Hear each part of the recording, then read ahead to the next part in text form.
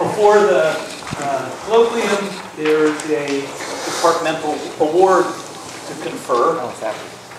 The Kirkpatrick Teaching Assistant Awards. Over the past 30 years, the Stanford Physics Department has been pleased to award excellence among our graduate teaching assistants with the Paul H. Kirkpatrick Award.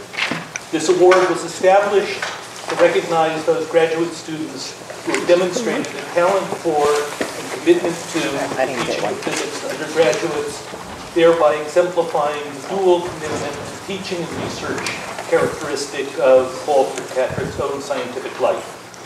Paul H. Kirkpatrick was a distinguished member of the Stanford Physics Department for 28 years before retiring in 1960. He died in December 1992 at the age of 98. Although well known for his 40 years of X-ray research, for the invention of the X-ray microscope and for his pioneering work in scientific holography, long before the invention of the laser, he is at least as famous for his spirited championship of the importance of furthering excellence in the teaching of physics. Paul Kirkpatrick's strength of character, integrity, and compassion were much admired by colleagues, family, and friends. Many of the Kirkpatrick awardees have gone on to distinguished teaching careers in physics. The Physics Department congratulates the new Kirkpatrick awardees recognized here today. And there are two of them. One is Chelsea Leekhouse-Schmaltz, who I think may not be here. Is Chelsea here? Okay, so she'll receive her award later. And the other is John Dodaro. John, you want to come down and receive your award?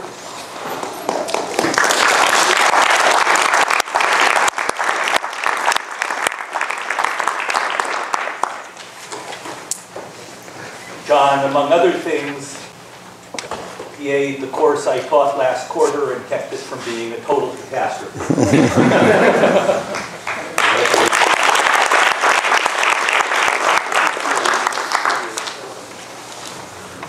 Good. So today's speaker is Persi Diaconis from the math department here. Persi is an extremely distinguished mathematician. As I always do, if you have to introduce somebody distinguished, I looked up how distinguished on Wikipedia, of course. And, okay, you know he's distinguished, but the Wikipedia article was too good, so I have to read to you from that rather than telling you about how distinguished he is. So it says, Persi Warren Diaconis, and then there's some, phonetic symbols telling me how to pronounce that, is an American mathematician of Greek descent and former professional magician. The biography goes on, Diaconis left home at age 14 to travel with the sleight-of-hand legend Di Vernon and dropped out of high school, promising himself that he would return one day so that he could learn all the math necessary to read William Feller's famous 2-volume treatise on probability theory, An Introduction to Probability Theory and Its Applications, as, all 14-year-old boys at the time. He returned to school, City College of New York, for his undergraduate work, and then a PhD in mathematical statistics from Harvard, learned to read Feller, and became a mathematical probabilist. So it's very simple. That was interesting. So I decided that probably magicians are more interesting. So I decided to see about Di Vernon. And, well, that's actually really interesting, but I won't read you about that. Other than at the end of his biography, we see that there is some reciprocity. About Vernon, they said Vernon spent his last 30 years of his life as magician in residence and star attraction at the Magic Castle in Los Angeles, California. There he mentored numerous well-known magicians, including Ricky Jay, Persi Diaconis, Doug Henning, and others, so at least it's reciprocal. So then I went on to look up Doug Henning. Anyway, today's speaker is Persi Diaconis, who will tell us about adding numbers and shuffling cards. Thank you, Steve. Thank you. So it's a question I brood about. Mathematics and physics have many points of contact, and yet somehow they're, and a biologist, and Shamit was there too, so you can ask him, Shamit. And the guy said, well, of course mathematicians aren't scientists. And I, what? And it's a question, are mathematicians scientists? And you can all think about that. That's not really an appropriate topic for a colloquium, but one thing that made me bristle is what I think I do is look at the world and try to make sense out of it. And I think that's what people in physics do too. Mathematicians look at lots and lots of data and try to find patterns in it and make sense. And then we have universal type signatures that we say, well, if we see this, it means this theory is like that theory. And so there are a lot of points of contact, and I'll come back to that at the end, and I'm going to start at the beginning now. So this talk is called Adding Numbers and Shuffling Cards, and first problem is how to do this. And just, I know this is a very distinguished group and audience, but let's start at the beginning.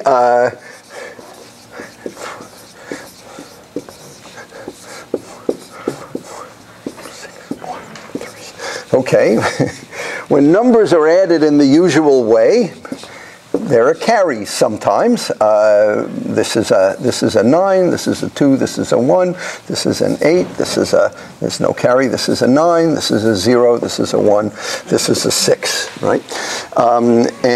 So there are carries that occur along the way. And if you're like me, or hopefully like you after this talk, it's not an unnatural question, how do the carries go?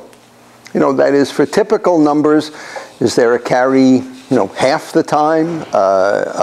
If you just had a carry, is it a little more likely or a little less likely that there's a carry? So how do the carries go?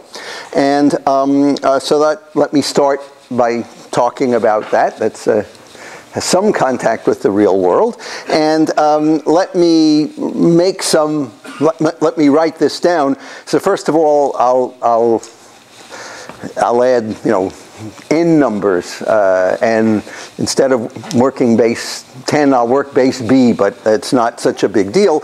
So if I was doing that, I'd have my first column, which I'll call x, the 0th column, x2, 0, up to xn, 0, and then x1, 1, x2, 1, up to xn, 1, and dot, dot, dot, right?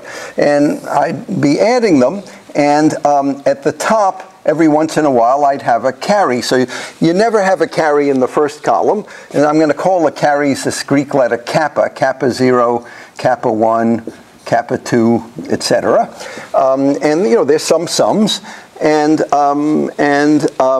so you know, kappa 0, the kappa 0 is 0. And if you think about it, if I add two numbers, you either have a carry of 0 or 1. If you add n numbers, no matter what happens, you either have a carry of 0, 1, up to n minus 1. You could have a carry up to n minus 1. So 0 less than or equal to kappa I less than or equal to n minus 1. Those are the carries. And I want to ask how the carries go. And a first observation is that the carries form a Markov chain. So let me write that down, carries, and explain it.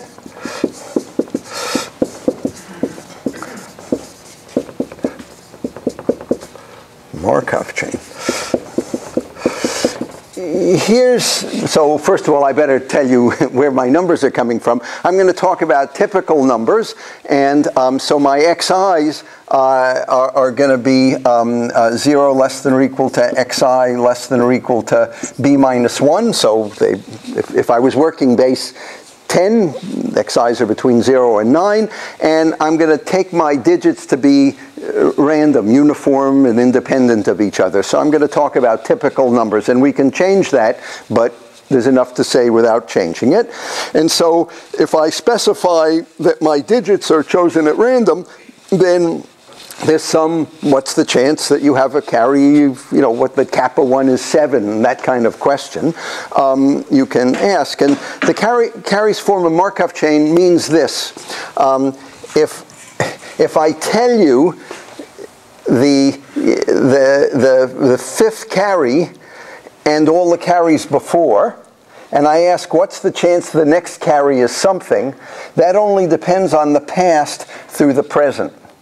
That is, I don't care what these are. If you tell me this, these digits are independent, this and these random digits determine this. So the carries, the probability that the elf carry is equal to j, given carry 1 up to carry L minus 1, only depends on the last one, is equal to the chance that kappa L is equal to j given kappa L minus 1.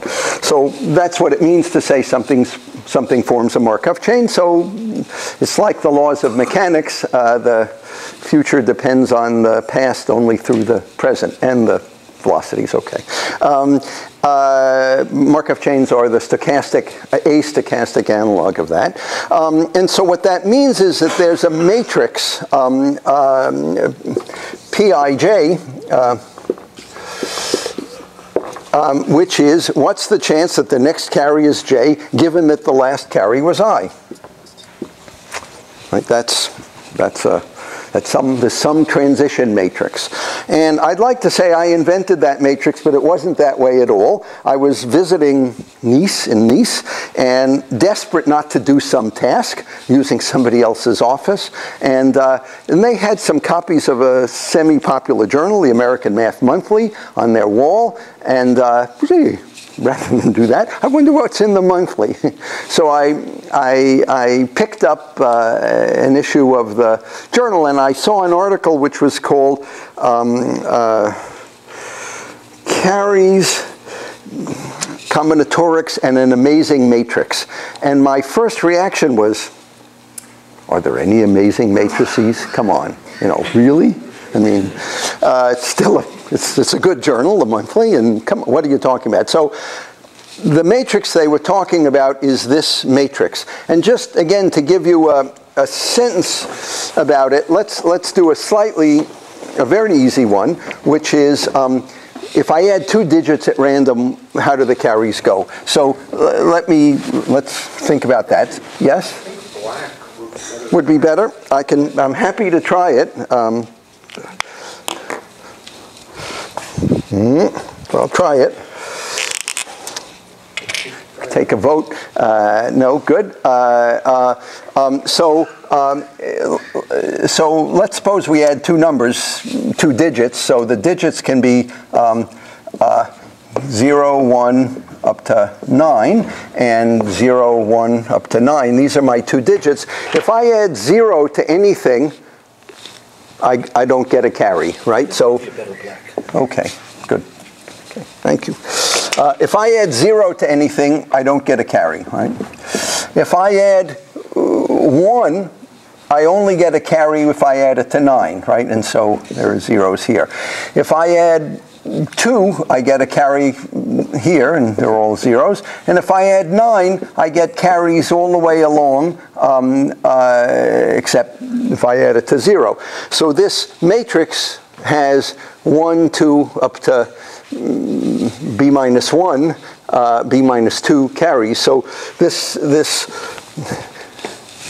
matrix, so if I pick 2, so the number of ones, the number of carries is, if I was working base B, is the binomial coefficient B choose 2. And since I'm going to pick my digits at random, the chance of a carry is the number of ones in this matrix divided by B choose 2. And that's 1/2 minus 1 over 2B. And so when B is 10, that's 45%. I guess. And so a little less than half the time, if you pick 2 digits at random, you have a carry. And this is a slightly fancier version of that because it's got all of this dependence on the past in it. There was a handout for this talk, and if you have access to it, good. If you don't, good too, it'll be okay. You won't die. So if I add 2 numbers, n is 2, just 2 numbers like that, this transition matrix, Pij, now I and j are only 0 and 1. I can only have a carry of 0 and 1. It's this matrix, b plus 1, b minus 1, b minus 1, b plus 1, and by a calculation of that sort. I mean, it's a little 2 by 2 matrix. That's the transition matrix. When n is 3, I wrote it down because I don't want to make more of a mess than I have to, and it's some 3 by 3 matrix. You either have a carry of 0, 1, or 2 if you add 3 numbers, 0, 1, or 2. And I wrote down the matrix on the handout, and one thing to notice is it's not a symmetric matrix, and it's not self-adjoint in any natural inner product, so it's just some funny matrix. And I wrote it down in general, and I won't do it again, but if you look at this matrix when b is n, it's a mess, and so there I am looking at it, and what's so amazing about this matrix? This is supposed to be the amazing matrix. Okay, so what's so amazing about it? The guy who wrote the article is a guy named John Holt, and I'll tell you some of the things that he found about the matrix, and I'll translate them into carries. The first thing he found is that even though it's not a self-adjoint operator, the matrix has all real eigenvalues. All real eigenvalues. I still don't conceptually know why. Of course, we can prove it, but maybe somebody here can think of why that's true. And they're equal to 1. It's a stochastic matrix. The rows sum to 1. 1 over b, 1 over b squared, 1 over b to the n minus 1. So it's an n by n. I'm adding n numbers, and so it's an n by n matrix, and those are the eigenvalues. So that's nice. The second thing is, what's the stationary distribution? So if I add 3 numbers, how often do I have a carry of 0, 1, or 2? Is it a third of the time, or what is it? So that's what this question is answering. The stationary distribution pi of I is a left eigenvector with eigenvalue 1, satisfies the sum of pi of I, p ij, is equal to pi of j. So I equals 0 to n minus 1. So that's the chance of having a carry of I as you go along, looking at the top. And what is that? Well, he found that pi of I was a nice number. It's ANI divided by n factorial, and where ANI, the Eulerian number it's called,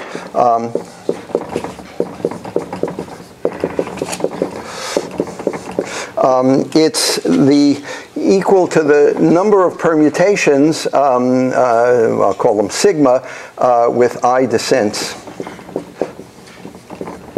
So let me explain that. So a permutation,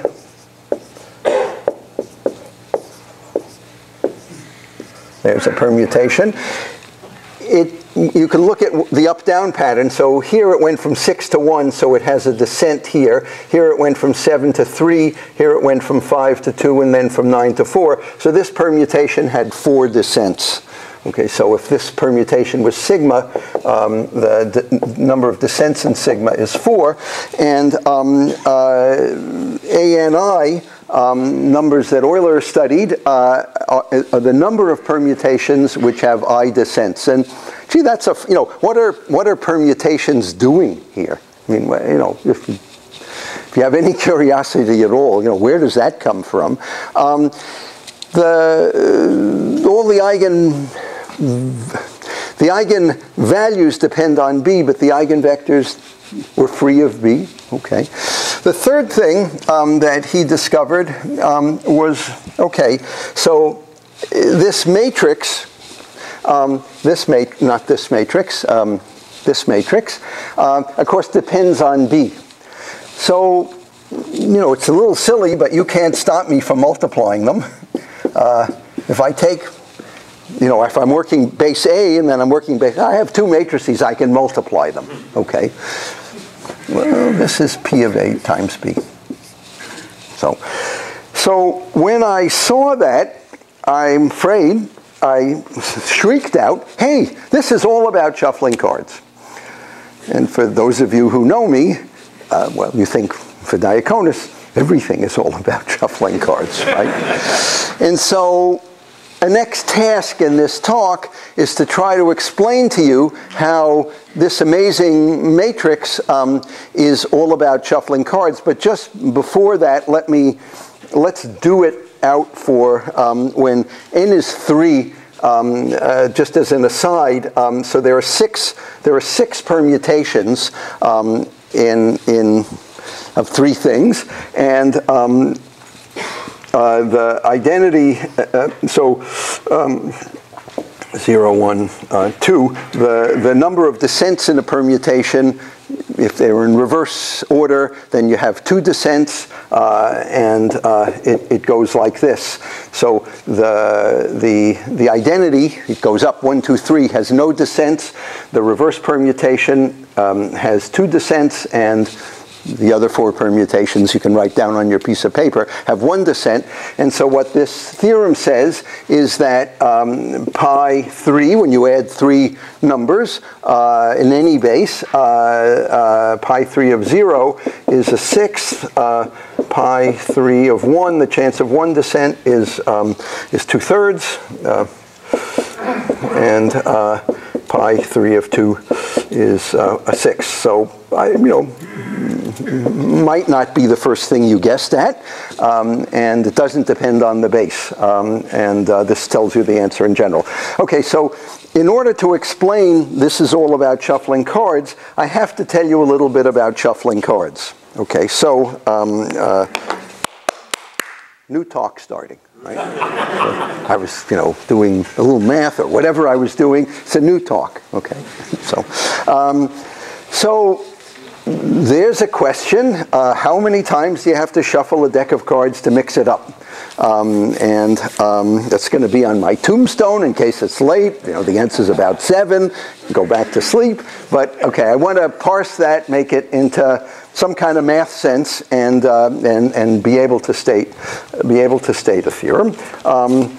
And I put that down, which I shouldn't have done, but I have gorgeous ones here, so you're going to be able to read perfectly. So here's my new talk starting.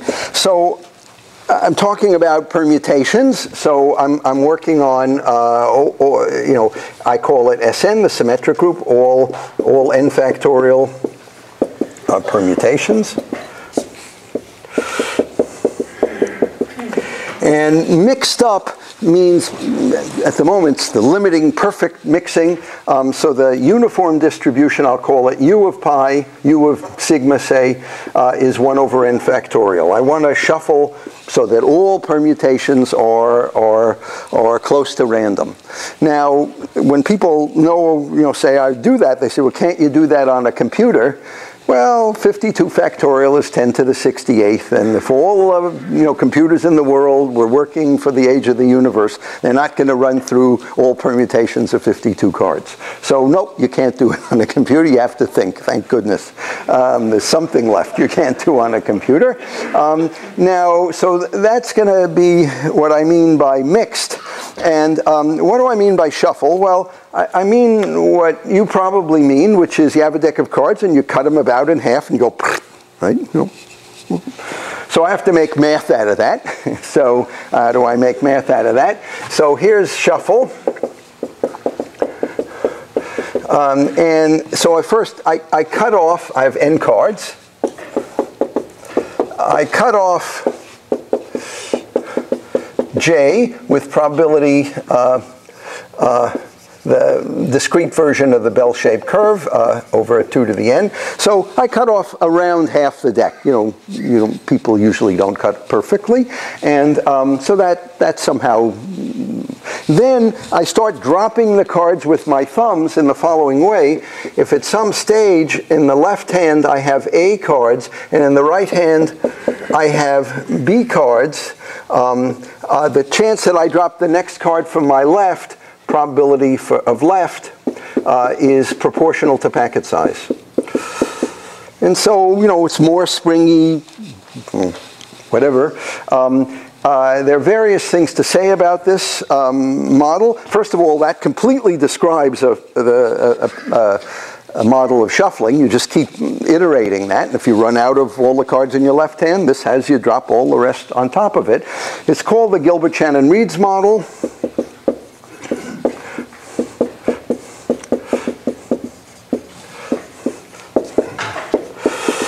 And it's the maximum entropy distribution, so it's the most random distribution consonant with the physics of shuffling. And a reason for thinking about it or discussing it is that it's a very good model for the way real people shuffle cards. And I know that because I do experiments, okay? I ask people to shuffle cards and I compare. It's not a good model for the way I shuffle cards. I shuffle cards almost perfectly. Cut them exactly in half and 1, 1, 1, 1, 1. And if you do that 8 times, they come back to where they started. Okay? So neat shuffles is not a good way to shuffle cards. It's, of course, and this is in a provable, clear sense, the most random. And meanwhile, it's a probability distribution on shuffles. Now that's shuffle once, and we're going to repeat it. So let's do that. Let's say that. So P star P of sigma. So in English, the chance of being at the arrangement of the deck sigma after 2 shuffles. This is, by definition, P of eta, P of sigma eta inverse. And all this says is in order to have the deck in arrangement sigma, you had to have done something your first shuffle and chosen the permutation that gets you to sigma your second shuffle. So similarly, we can define, you know, the k-fold iteration, the chance of being in a deck of cards in being in arrangement sigma after k shuffles. So, and it's a fact, it's due to Poincaré around 1890, little theorem that if you shuffle a lot, you go to the uniform distribution. Now, you all knew that. You know, if you shuffle cards a lot, they get all mixed up. And a question becomes how fast, because 10 to the 68th is a lot of shuffles. So do you need to do something like that? Or, you know, 7 is different than 10 to the 68th. So in order to go there, I need to say what it means to be close to random. And there's a standard distance that we use. The distance between shuffling k times and uniform, it's equal to the maximum, I'll parse this, over A, permutations A, of P star k of A minus U of A. And so let me try to parse this. A is a subset of permutations. For example, all permutations where the ace of spades is in the top half. P star K of A is what's the chance that the deck is in that set of arrangements after K shuffles. U of A is suppose the cards are really all mixed up as well as can be perfectly. What's the chance of A?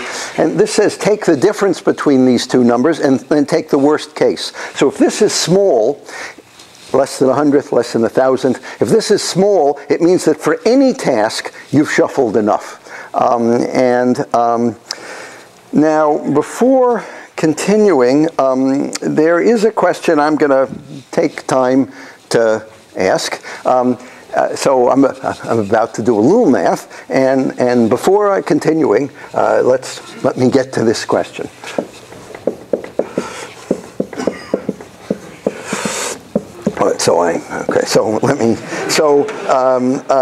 That is, everybody knows if you shuffle a deck of cards 3, 4, 5 times, they're all mixed up, and what are you doing math for? And like so many other things that everybody knows, it's just wrong. That's all. And to demonstrate that, let me suggest a card trick that you can try after this talk, and it goes like this. So there's nice Steve Kivelson, and suppose he's going to Zurich tomorrow, and I say, okay, Steve, here's a deck of cards, take it with you, and when you're in Zurich, read the letter. So there he is now, he's in Zurich, and the letter says, take the cards out of the case, give him a cut, cuts them. Give him a shuffle, shuffles. Give him another cut, cuts them. Give him another shuffle, cut him a few more times, cut, cut, cut.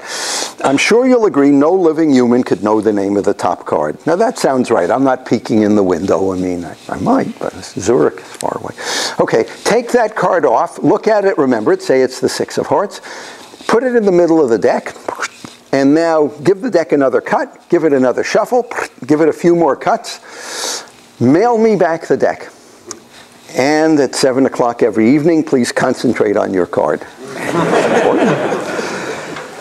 And eventually he gets a letter or a communication that says it's the 6 of hearts. And and it is the 6 of hearts. So, what? You would have forgotten by then, right? Write it down. I know you. Right. So I want to talk about that just for a minute, because first of all you can try it, and secondly it'll give you some insight. If you shuffle a deck of cards once, why isn't it random? So let's talk a little bit about the physics of shuffling cards. Here's a deck of cards, and of course I write down the order of the deck I sent them. So I know, suppose they're in order 1 up to n. He shuffles once, some way. I don't care how he shuffles. I know him. He's a klutz. So he shuffles once. No matter how he shuffles, the deck after the shuffle has 2 rising sequences, right? The top half, wherever he cut, is in the same order after shuffle. And the bottom half is in the same order after a shuffle, right?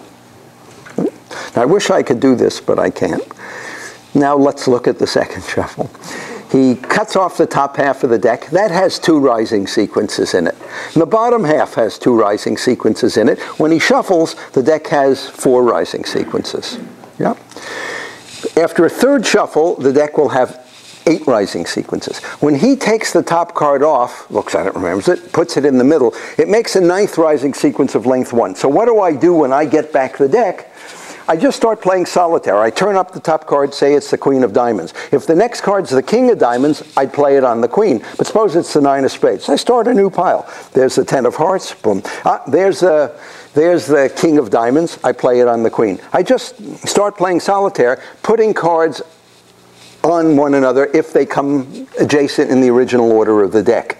Okay. What you'll find if you try it, and I recommend it, is you'll wind up with 8 piles, each about 1/8 of the deck, and a 9th pile of size 1.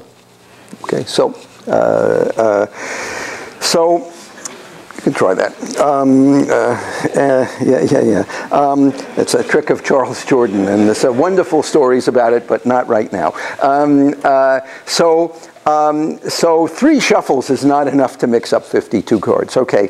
Similarly, 5 shuffles are not enough to mix up 52 cards. Why? After 5 shuffles, you can have at most 32 rising sequences.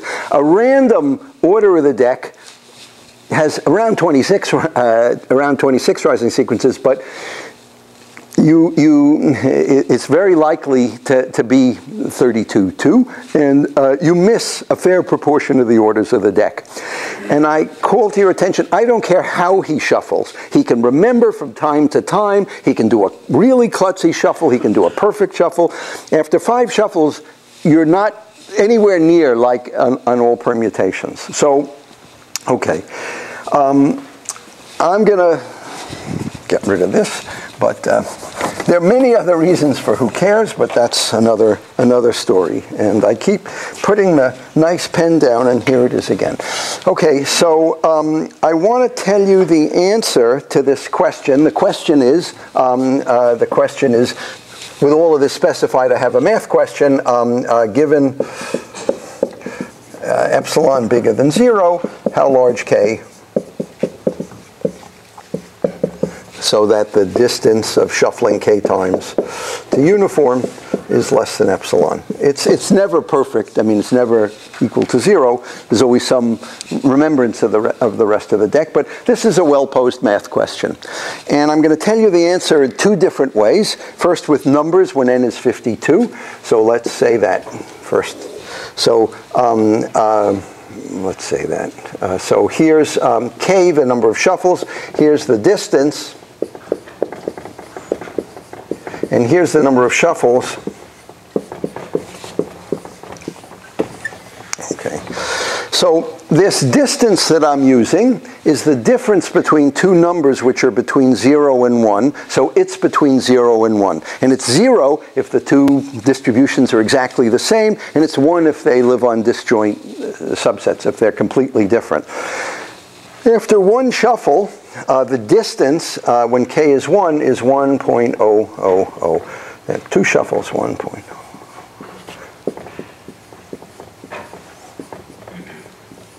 No notes. Now, this number is really 0.9999999, 11 or 12 places, but I didn't think you want to know that. It's very, very close to as big as it can be. At 5, something happens. It goes down to 0.924, and then it goes down to 0.628, and then it goes down to about 3.2, and then it goes down to 0.16, and then it goes down to 0.08, and it continues decreasing by powers of 2, and that happens forever. Okay, so I can't tell you how many times you have to shuffle a deck of cards. You have to tell me what epsilon is. So if the national security depends on it, shuffle 11 times. You know, but if you give me epsilon, I can tell you how large k, so that you're within epsilon of shuffling. So that's what it looks like with numbers. Let me tell you what it looks like as a theorem in math. And this is work I did with Dave Beyer.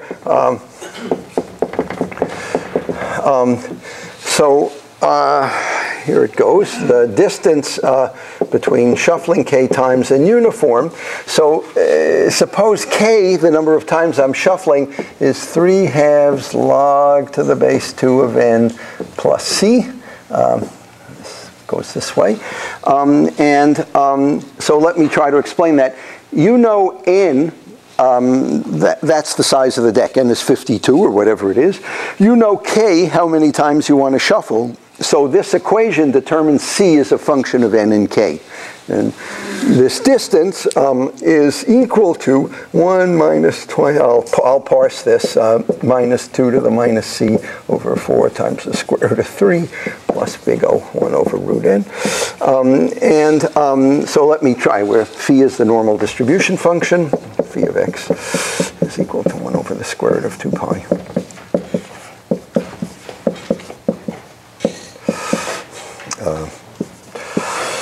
So it's impossible to parse this, so I'll draw a picture of it. But what's important is this C is this C, okay? And as C gets large, this goes to 0 exponentially fast, and you can see the powers of 2 coming in. And when if C is negative, it might be you're shuffling less than this, then the asymptotics of the bell-shaped curve, this goes to 1 doubly exponentially fast. And so if you draw a picture of this, here's K, the number of times you shuffle. Here's the distance, P star K minus U. And it looks like this. And this happens at 3/2 log to the base 2 of n. So there's a sharp phase transition when n is large at 3/2 log to the base 2 of n.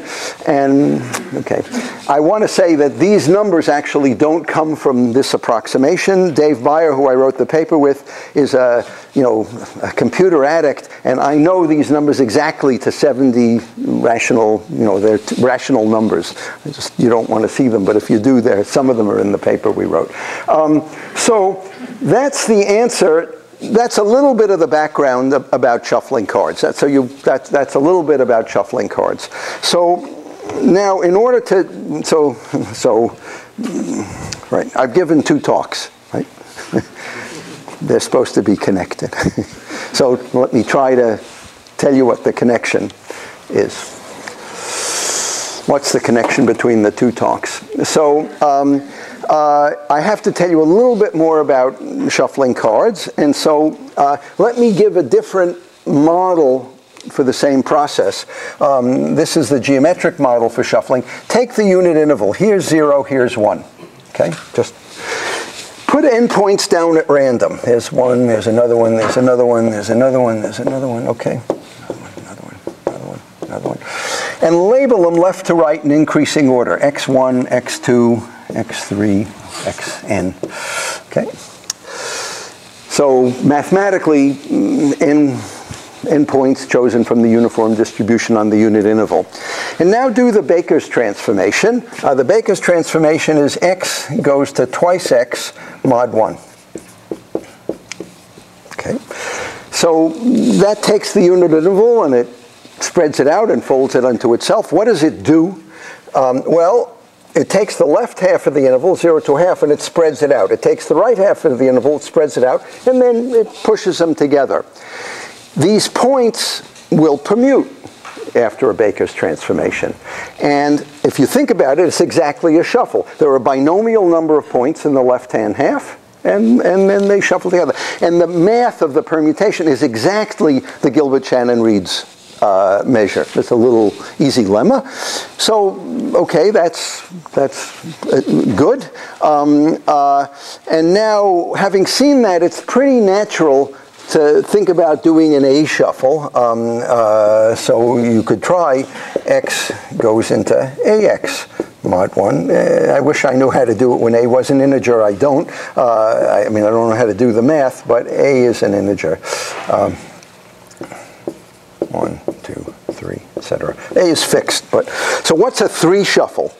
Well, in this language, if A is 3, I take the left third, I take the middle third, the right third, I stretch them all out and they go together. With cards, it's the following. You have a deck of cards, you cut it into 3 piles according to a trinomial distribution, and then with your 3 hands, you start dropping the cards with probability proportional to packet size. Okay, it's exactly the same as what I talked about before, and that's a 3 shuffle.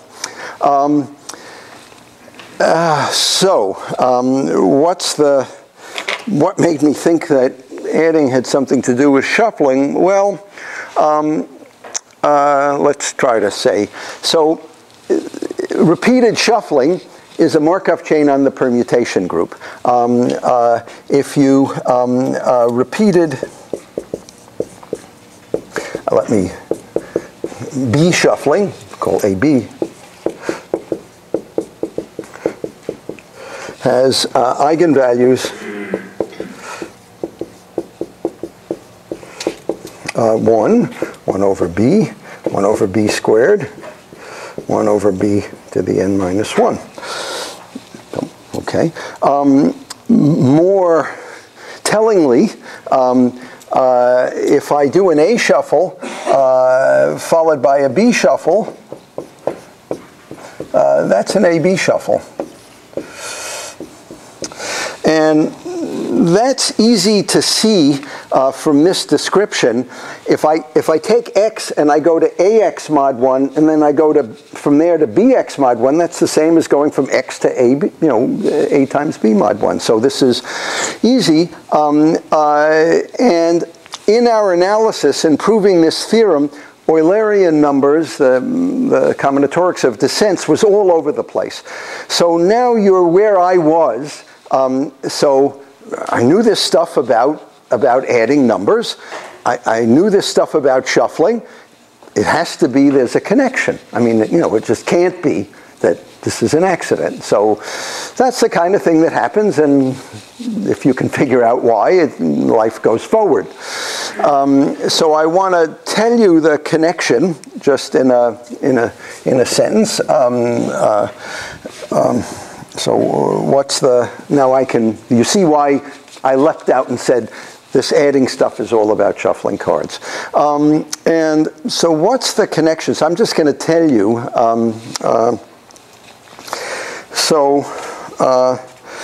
I have two processes. The first is the carries process. Look at the chance that if you add n numbers, base b,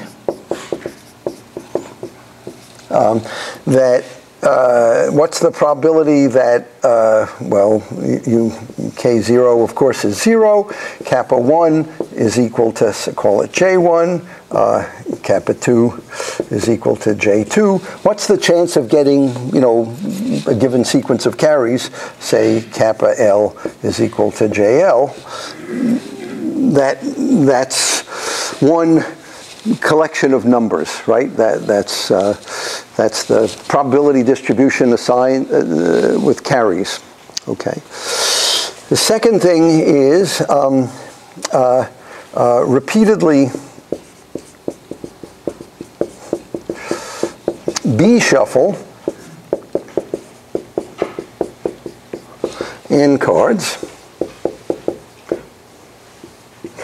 And look at the number of descents. What's the probability that, you start with the deck in order, D0 is 0, that D1, I'll explain this, is J1, that DL is equal to J sub L. So you shuffle the cards once. You had some arrangement. Look at how many descents there are. Shuffle it again. Look at how many descents there are. Every time you shuffle, count up the number of descents. That generates a process. You start with the cards in order. These two things are equal. Equal, equal. Not asymptotically, not approximately, equal. So equal. Equal. So that's a theorem that I proved with Jason Fullman, and there's a hard proof, and then there's an aha proof, a better proof than the hard proof anyway. So that does say they're connected, and if there were time, but I do want to explain one thing, more conceptual, I would try to answer a kind of question my mom would have asked, and she said, so? This is what you do? You shuffle cards, you add numbers? What did we learn about carries from shuffling theory? What did we learn about shuffling theory from carries? And they're good answers to both of them. And there's not time, but I did hand out a sheet of references, and we really did answer questions that computer scientists had pondered about carries, about carries make a mess in arithmetic, and they want to know how it goes, and knowing this connection allowed us to answer questions about shuffling that we didn't know. What I want to do is I want to try to give you an idea of why this is true, because at the moment it's just a miracle occurred, right? So that's one argument. Good. So I know this is a great physics department, and when I started, you think, what is this guy adding numbers? Maybe you still think that. I don't know. How low can you go? Here I go. Okay. I'm just going to add a single column of numbers now. Let's try it. 3, 9. Okay, you can check me. That's 13, 17, 23, 31, 39, 48, 51. I don't know if anybody likes that. I'm going to do it again slower. Okay. And we'll check this. So I'm going to start from the top. Here's 3. Now 9 and 3 are 12, and so I write the remainder. And to show that I had a carry, I put a dot here. 8 and 2 are 10, so when there's a carry. 8 and 0 are 8. 6 and 8 are 14, and there's a carry. 6 and 8 are 14. 4 and 4 are 8. 5 and 8 are 13, and there's a carry. 8, that's a 1, and there's a carry here, right? So there are 5 dots, and the remainder is a 1, and so that's our 51. Ta-da! No. This idea of using dots in order to make accuracy in arithmetic is a standard trick of bookkeepers, and when I grew up, they were selling, and they're still selling, the Trachtenberg system of speed arithmetic, which is how to use dots to not make mistakes. It's a useful thing. If at the end, by this point in the talk, you can know the next line, which is, okay, if I have random digits, how do the dots go? You know, how many times is there a carry? And if there's a carry, is it more or less likely that there's a carry after that? To help motivate that and to tell you it has some legs, let me make the following observation. If these digits are independent and uniform on 0 up to b, 0 up to 9 here, I claim these digits are independent and uniform. Why is that? Well, certainly 3, I just copied it. It's uniform on 0 to 9. If you add a random number to 3, the result is random and independent of 3. Right? And so these numbers are independent and uniform. And there's a carry if and only if there's a descent. I went from 3 to 2, I went from 2 to 0, I went from 8 to 4, I went from 8 to 3, 3 to 1. And you can check that. Okay. So the mathematics of these dots is the same as it's a basic question in probability. Take a random sequence. What's the up-down pattern in this? How many descents are there? Okay. So from this, you can see that the mathematics of carries is related to the mathematics of descents. I'm not going to say more about it, but if you beef this argument up, you can make this kind of aha argument and prove this equality. And that's in the monthly paper that I wrote about. And if you like math or other kinds of things, these dots form a one-dependent determinantal point process, and it has beautiful properties. And okay. So I want to end with 2 sentences. So I do think I try to tell you the connection between carries and shuffling. But then I can step back and ask, well, what are carries anyway? What are carries as part of math? Carries are carries. We just learned about them, right? So what are carries? What are carries?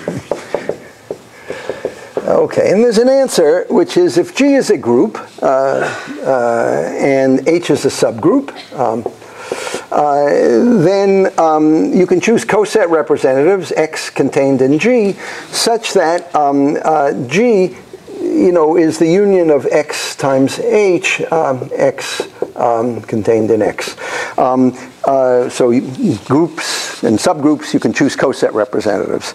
Now, alas, the product of 2 coset representatives isn't always a coset representative. So, example, if G is C100, the integers mod 100, and just 100 points around the circle, and H is the integers mod 10, but it has to be a subgroup, so that's 0, 1, 0, 10, 20, up to 90.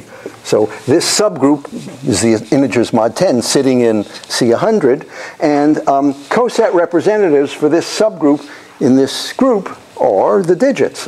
So X is equal to 0, 1, up to 9, right?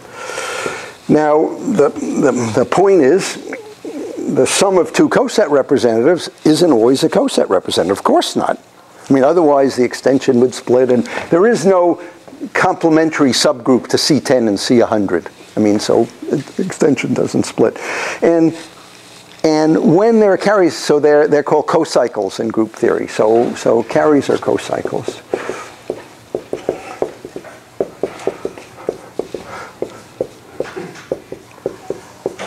And realizing that, you can do everything that I did about carries, you can do for any group and any subgroup, including continuous groups. And have a group, you have a subgroup, you choose coset representatives.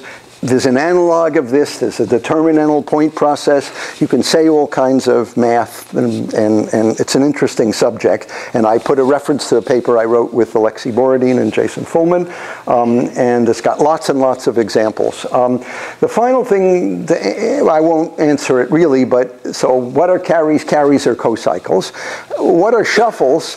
Well, if you learn combinatorics or like combinatorics or know about differential forms, where if you multiply two differential forms, the way you multiply two differential forms is you have to sum over all shuffles of if you multiply a 2 form times a 3 form. Since Grassmann, we understand that shuffling is a basic ingredient of algebra. And I'm sorry, there isn't really time to tell you that, but it is the case that because I know a lot about shuffling, I do know we have contributed to all kinds of areas of algebra, Hochschild homology and Hopf algebras and other things like that. So this talk was meant to, well, do two things. One is it's meant to give you an indication of the kinds of workaday work that an applied mathematician does, and whether you have answers to my questions at the end, at the beginning of the talk or not, I think that you'll leave here knowing that there's a connection between carries and shuffling. Thank you.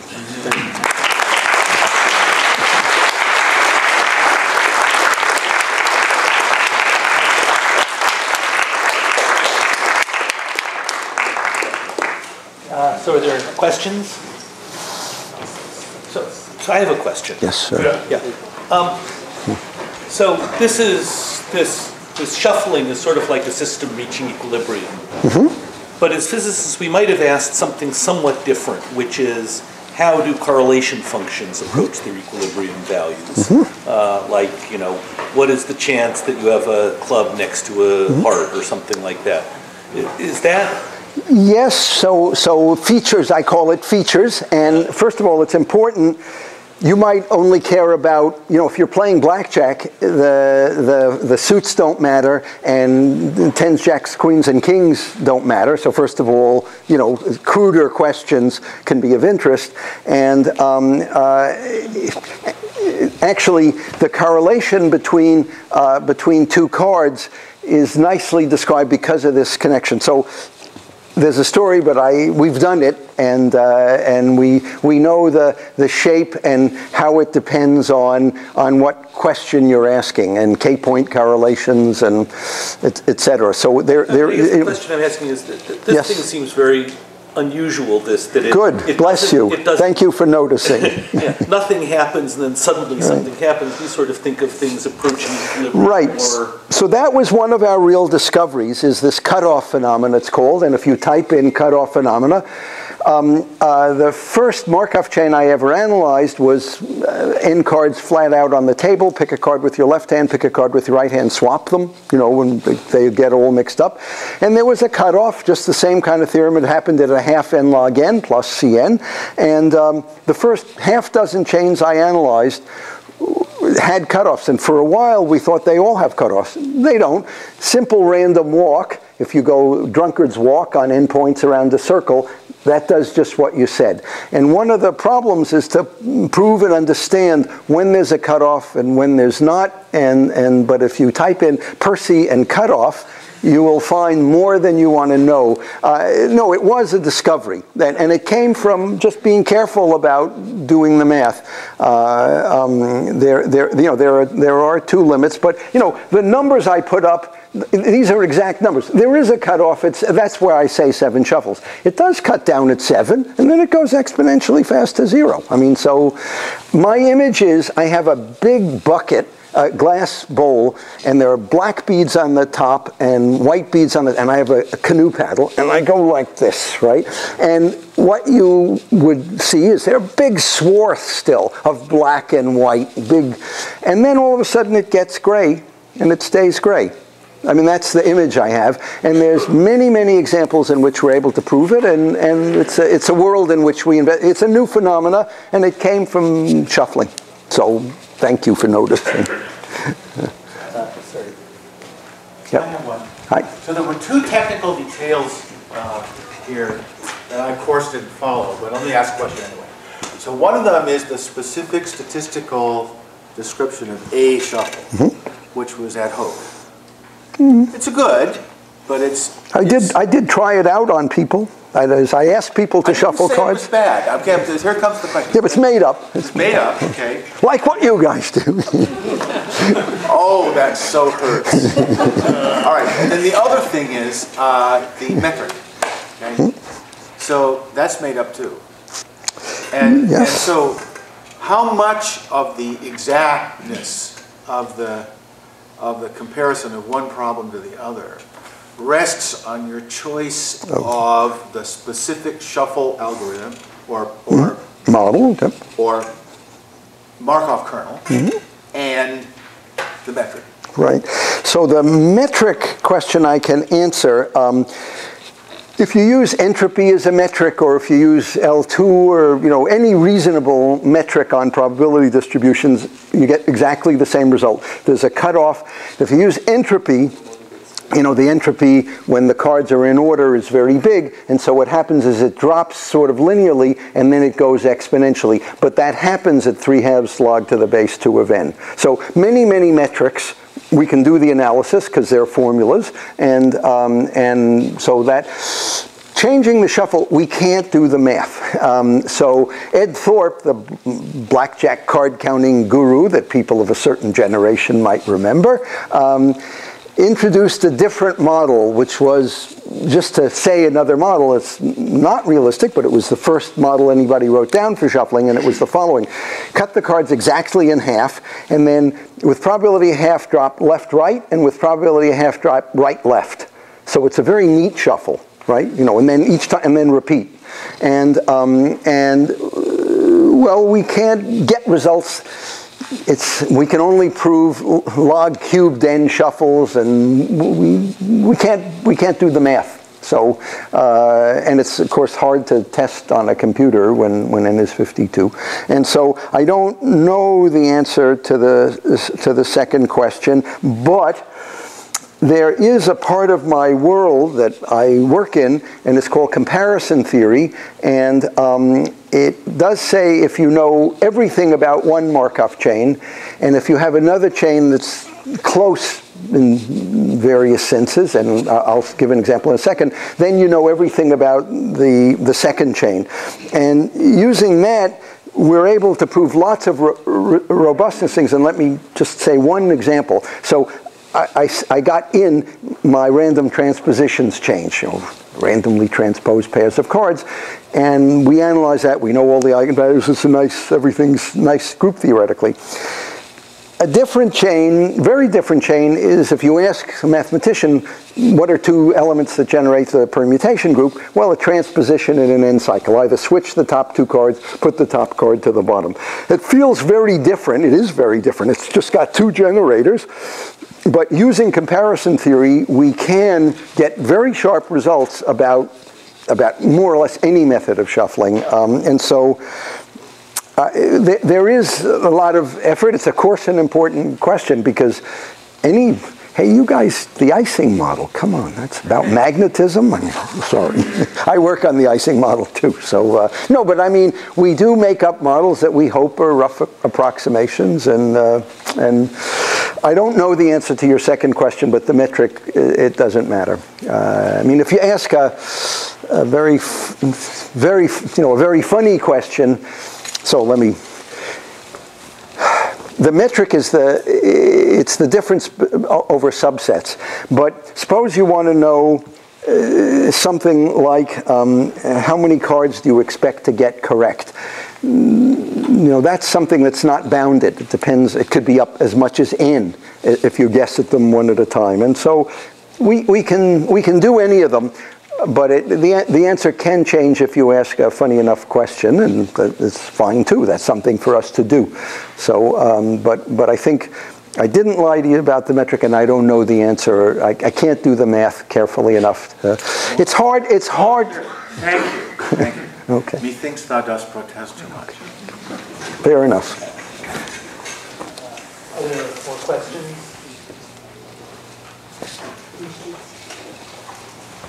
No complaints? Come on. For a perfect shuffle, it returns to itself in 8 shuffles.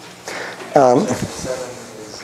Right, yeah, and 8 and 7, I don't know what they have to do with each other. There's no, so, the question is, a deck, so that first of all, there are 2 ways of perfect shuffling cards. Talking to me about shuffling is like talking to Californians about wine. You're in trouble. So there are 2 ways of perfectly shuffling cards. You can cut the cards in half, and then you go 1, 1, 1, 1, so that the top card stays on top. Or you could do it the other way, right? So that the top card goes second from the top. So they're called out shuffles and in shuffles creatively, okay? It takes 8 out shuffles to recycle 52 cards.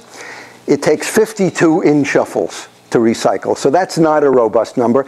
And a thing I find fascinating is that with all we know in mathematics, we can't answer the question, are there large decks of cards which take their size to reshuffle? It becomes the question, is 2 a primitive root for infinitely many primes? And not in our lifetimes. So it's fascinating to me that there are questions about shuffling cards that all of mathematics can't answer. Bravo. Thank you. So there's no pattern in the number of, that's the way random number generators work. So there's no pattern in the number of cycles, a number of perfect shuffles it takes. And it's not monotone. That is, 64 cards take 5 out shuffles. So it's just complicated. And we depend on the fact that there's no pattern. It is the way random number generators work, multiplicative random number generators. So it's just an accident that 8 and 7 are close. That one I'm not going to try to explain. All right, then let's thank Persi one more time.